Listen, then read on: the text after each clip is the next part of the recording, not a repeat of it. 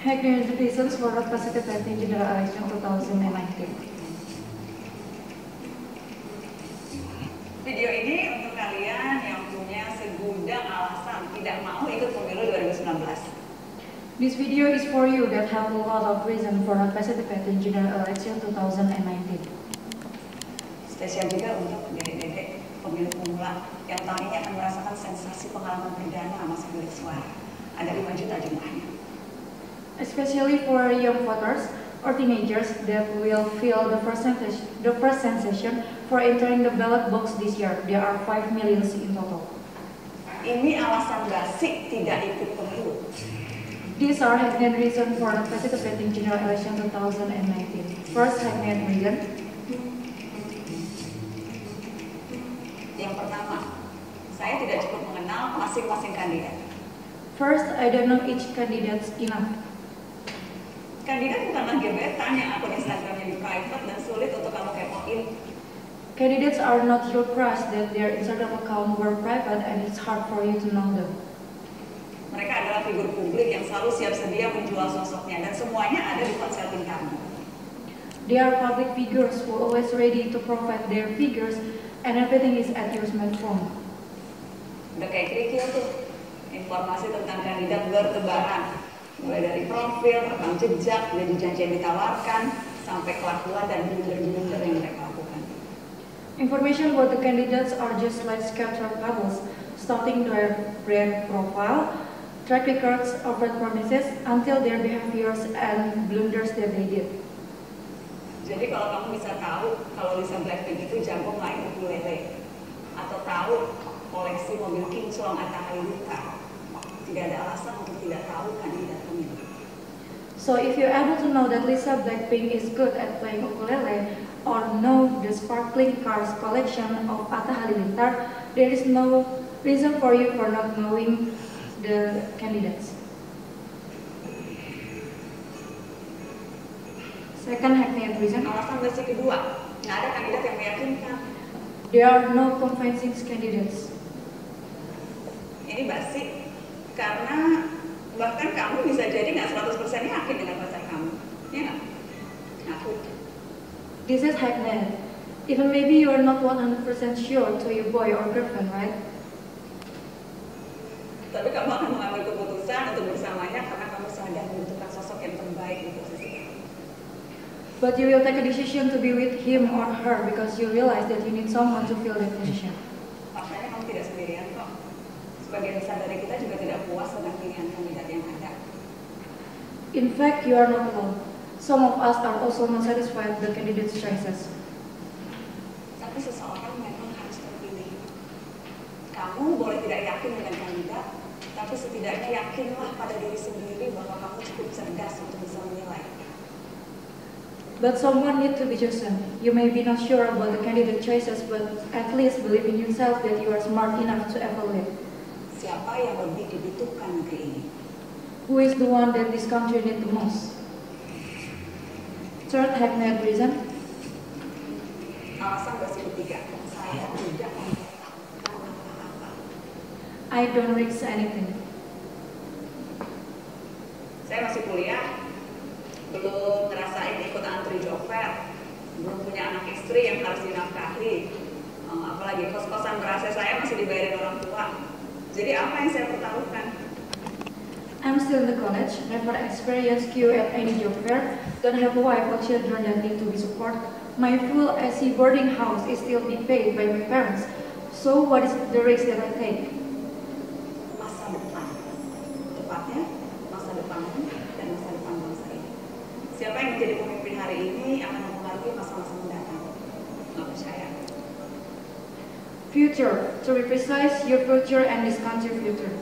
Who will be the leader that affect the future? Don't believe it? Lihat aja apa yang sudah dilakukan Presiden Soekarno. And reason? Alasan basi keempat, saya tidak merasa terwakili. I don't feel represented. Apalagi jika kamu tidak memilih, jelas tidak akan terwakili. Moreover, if you don't vote, clearly you won't be represented. Kamu sepakat nggak kalau belum sekolah atau atau jalannya perkuliahan itu menjenuhkan dan membuat selalu motivasi absen. Do you agree that school curriculum or college process is boring and always make you want to ask your friend then to fill in your absence? Pernahkah kamu khawatir undang-undang ITE bisa membuat kita masuk penjara karena update status? Do you ever worry that information and electronic ulang? Do you ever worry? Terusin ah. Constitution. Lu yang ini bener ya? Yeah. Jadi pernah pak? Nah, Pernahkah kamu step 2 dan Pernahkah kamu khawatir undang-undang ITE bisa membuat kita masuk penjara karena update status? do you ever worry that information and electronic transaction constitution can make you go into the jail because update the status? Atau kamu sering jengkel karena internet di Indonesia butut? Siapa lagi? Or do you ever feel annoyed with how bad Indonesia internet is? Yang akan menyuarakan kebutuhan itu jika bukan anak muda. Anak muda perlu ikut memilih agar kepentingan dan nalar mereka terwakili. Who else will speak those needs if not young adults? Young adults need to join the election so that their concerns and mind can be represented. Menarik kan membayangkan bagaimana jika Indonesia ditentukan oleh pilihan anak muda. Is it interesting to imagine what will be Indonesia if determined by young adult choices? Tidak ikut memilih justru berarti kontraproduktif terhadap perbaikan keterwakilan politik. Ini justru memberi peluang bagi orang-orang yang lawas, yang itu lagi untuk mendominasi proses pengambilan kebijakan. Not join the election means counterproductive of improvement of political representation. This will give another chance to all people, the same people, to dominate the policy-making process. Fifth hackneyed reason.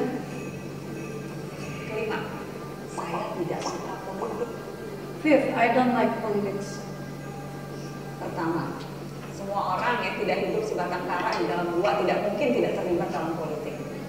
First, everyone who does not live alone in a cave cannot be uninvolved in politics. Yang kedua, pemilu tidak minta kamu jadi anggota partai kok, atau ikut rapat-rapat DPR. Second, general election don't ask you to be a member of political party to attend the People's Representative Council's meetings. Justru jika kamu alergi dengan itu semua, pemilu memungkinkanmu untuk menyerahkan hal-hal itu ke orang lain. Even if you are allergic of those things, general election allow you to give these things to another people. Tugas kamu hanya memilih orang yang tepat.